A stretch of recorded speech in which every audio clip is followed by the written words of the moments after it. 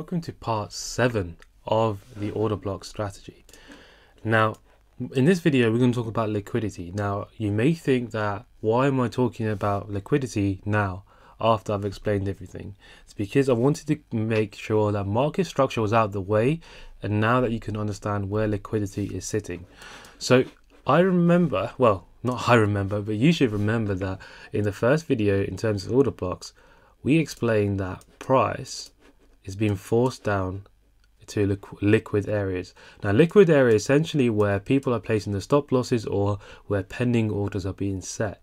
So for example, at a double bottom or a double top, we have liquidity sitting there. Why? It's because you have breakout traders looking to take the sell, and you also have retail strategy traders trading support and resistance, looking to take a buy in this situation and looking to take a sell in this situation, and a buy stop at this situation.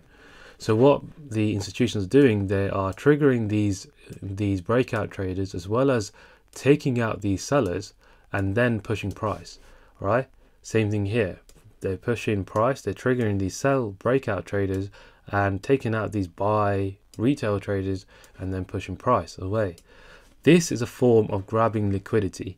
However, liquidity is also sitting at every single high and every single low, okay? Which sounds a little bit mad, but I'll make sure you understand. It's very simple. So remember when I said in the last video that there's liquidity, that the only thing we need to be worried about is if the lows are being broken for a bullish trend. For a bearish trend, the only thing we need to be worried about is if the only thing we need to be worried about is if the highs are being broken for a bearish trend. Why? For a bullish trend, we have liquidity sitting at every single low. Why? Because there are breakout traders. So people are going to be waiting, expecting for a breakout to happen and for them to capitalize on that breakout, right? So what happens is, say for example, the institutions are creating this move, right? If they don't have enough liquidity to continue the move, they will push price down, grab that liquidity and go. Okay, simple as that. They'll grab liquidity. Doesn't matter. They can even come to here, this one, but they can grab liquidity and go. Which is why we don't say that this is our breaker structure to confirm a shift in market structure until we know whether that high is being broken or this low gets broken again. Okay, so remember, it could be just grabbing liquidity. Same thing for a bearish trend. There's liquidity sitting above every single high, right? So price can grab that liquidity and then push down. Okay, simple as that. You can even break this one or this one, but that's just a liquidity grab.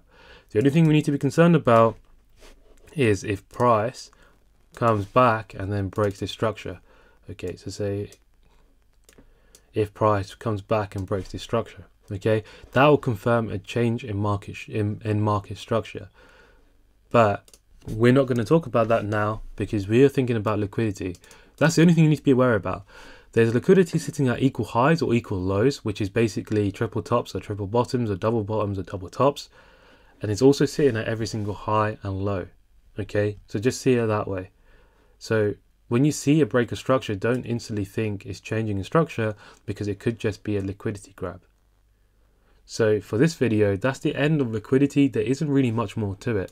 Okay, and as you can see so far, everything's very simple. We're not trying to make anything too complex, even though the whole strategy is very complex. But you just need to think about it in very simple terms. You don't need to complicate it any further than it already is. But that's all it is for liquidity.